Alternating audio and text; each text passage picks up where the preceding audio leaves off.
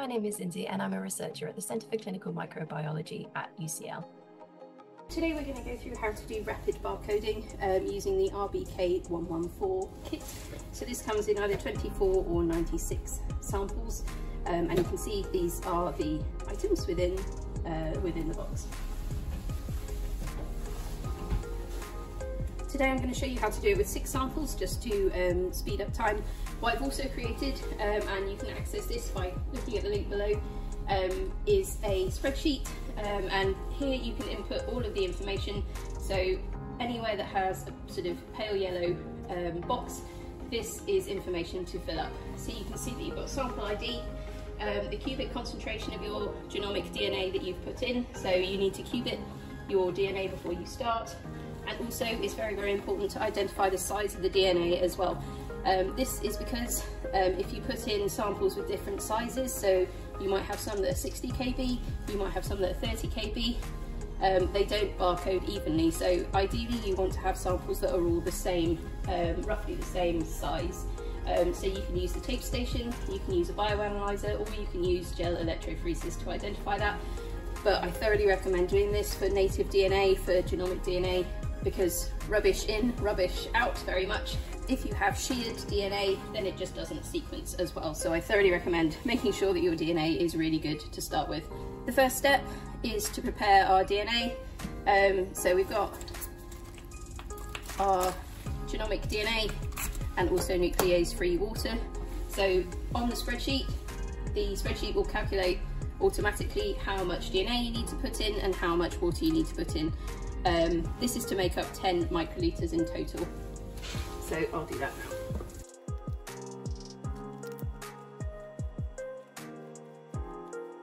So that's the water added. Now we just need to add our samples.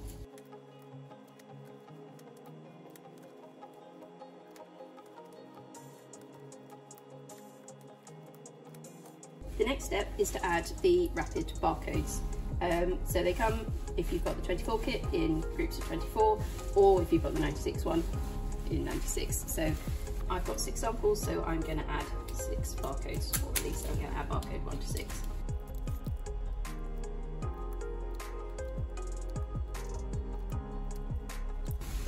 So we can mix these by flicking them gently and then putting them in a centrifuge to spin them back down. In a thermocycler, incubate the tubes at 30 degrees for 2 minutes and then 80 degrees for 2 minutes. We're then going to pour all of the samples into a low bind tube.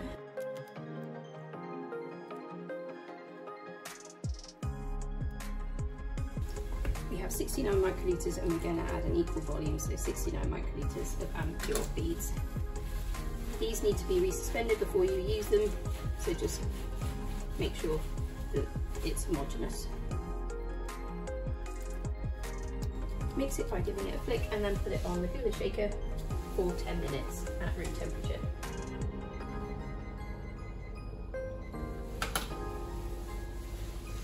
Once that's mixed, you can spin it down if there's liquid on the side, and then it needs to go on the magnetic rack. Whilst the beads are moving towards the magnet, you can prepare 80% ethanol. So this needs to be prepared fresh every time you do this. What you'll see after a few minutes is the magnetic beads will have gone to the back next to the magnet and taken the DNA with them, and what's left will be clear liquid, which you now need to remove. Be very gentle at this stage because the beads can become unstuck and we want them to stay on the magnet.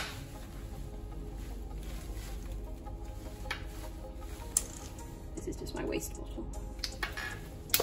What we now need to do is wash the pellet with 1 milliliter of ethanol that we prepared earlier. So you gently put the front of the tube away from the magnetic beads, add the 1 ml.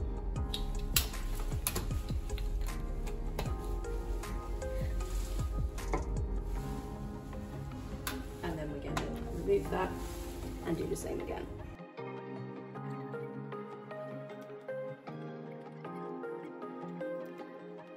Leave it for around 30 seconds and then we're going to remove that ethanol.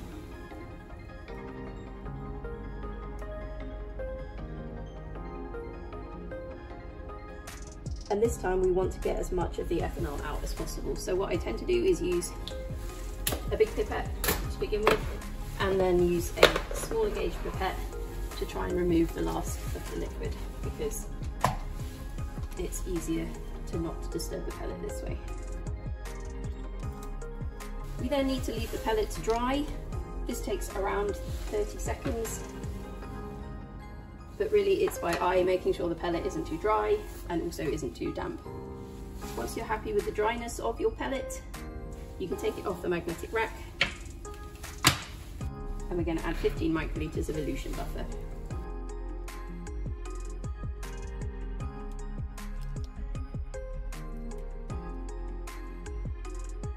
Make sure that you've got all of the beads into the elution buffer, because we want the DNA to come off the beads and into the elution buffer. We're going to spin it down, incubate the DNA in the elution buffer for 10 minutes at room temperature. Once the incubation has finished, we then need to put the DNA and the beads back on the magnet. This is to separate the beads from the DNA, which now should be in the elution buffer. So again, give it around at least 1 minute.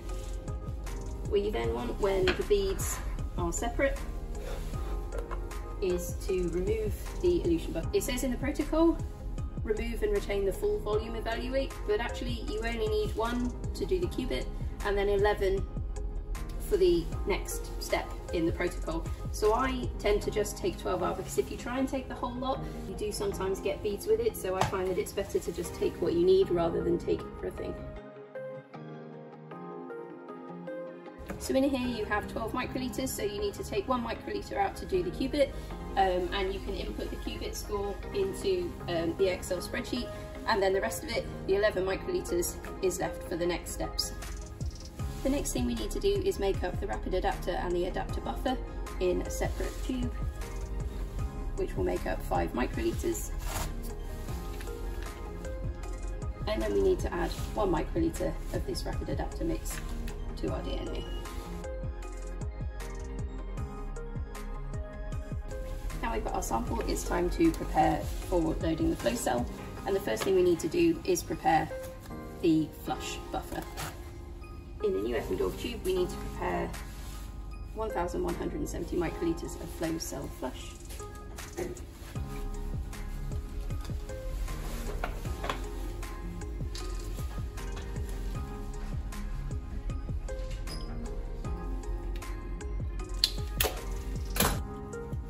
30 microliters of FCT or flow cell tether.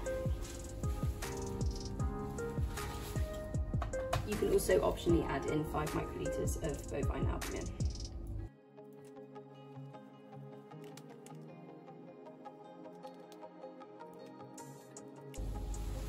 So usually we do this attached to the computer, but because I'm recording it, I'm going to do it on here. So this is the min iron, and we're going to put the flow cell onto the min iron.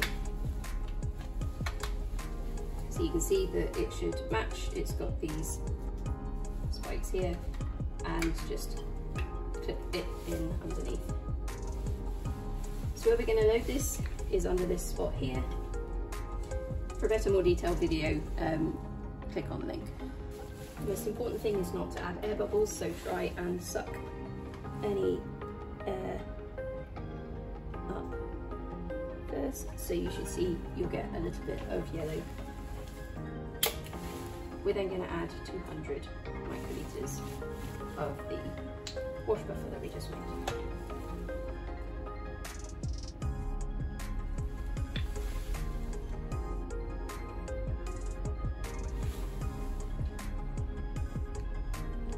This should slowly turn the screen from yellow to white. We're then going to add a further 800 to completely flush the pores.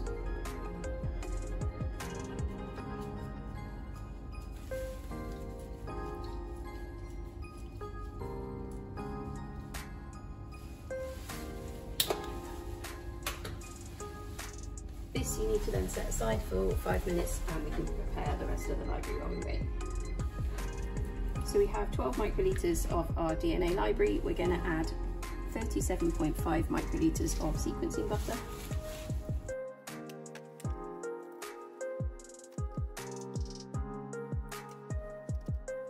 And 25.5 microliters of library beads. And again, a bit like the Ampure beads, make sure that they're well mixed.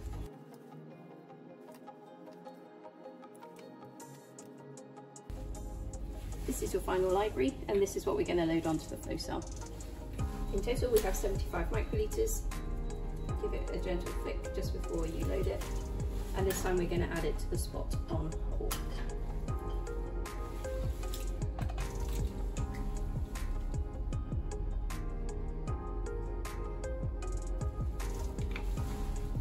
So you just drop it on above the hole, and it should suck the DNA and the beads through.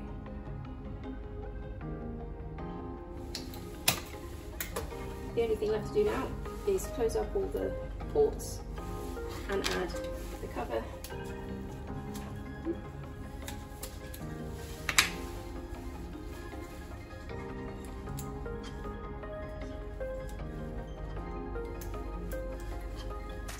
Close them in iron, and then this can be put on the machine. For the video of how to set up a sequencing run, see the link below.